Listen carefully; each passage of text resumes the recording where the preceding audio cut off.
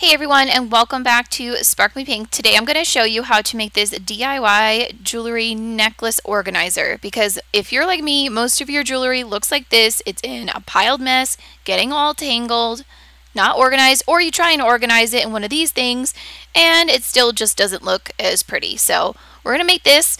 If it ends up being too much of a project, then I have also found one on Amazon which looked really cute. I just kind of wanted to try to make one on my own, and I'm going to show you how I did that.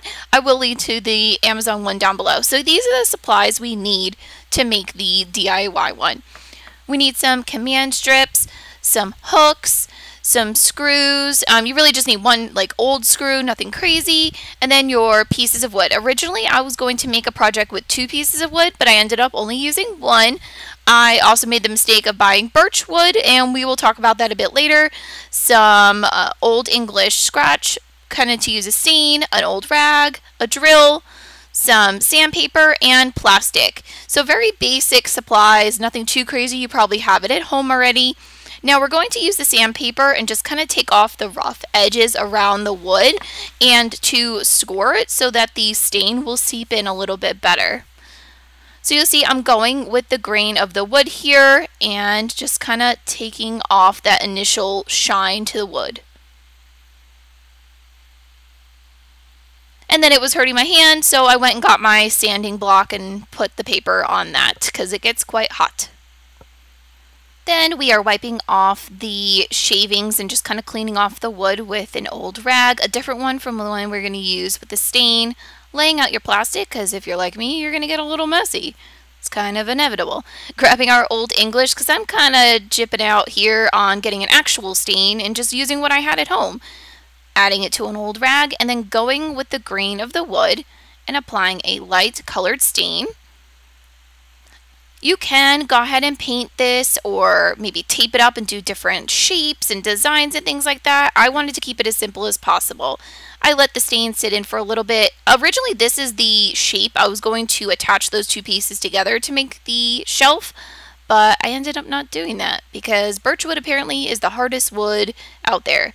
So that was my mistake. Don't buy birch wood. Buy something else, maybe like pine, or do your research. I heard that pine was a softer wood to use. With the tape measure I laid out, I'm going to go every 1.5 inches with my screw and my hammer, and I'm going to mark where I want my cup or my C hooks to go.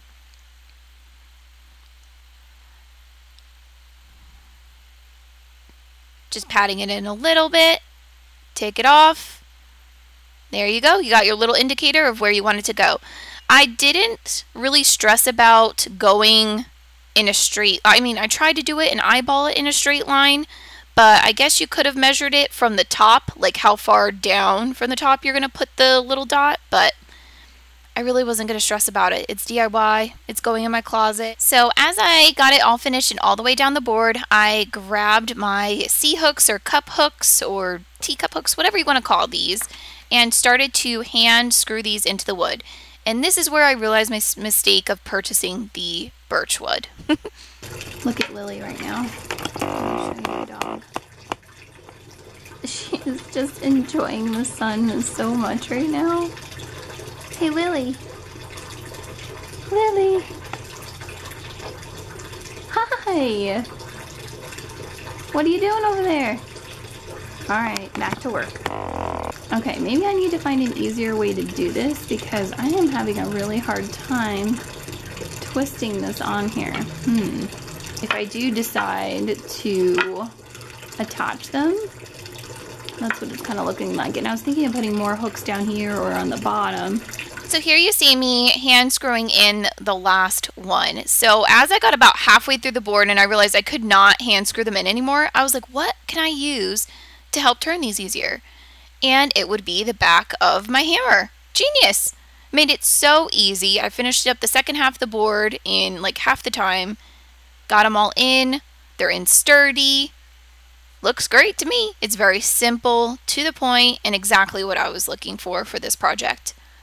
Alright, time for the command strips. These are the puppies that are going to attach it to the wall without it actually being drilled into the wall. As you can see that little hole there, that's where I tried to drill the one piece into the other, and I failed.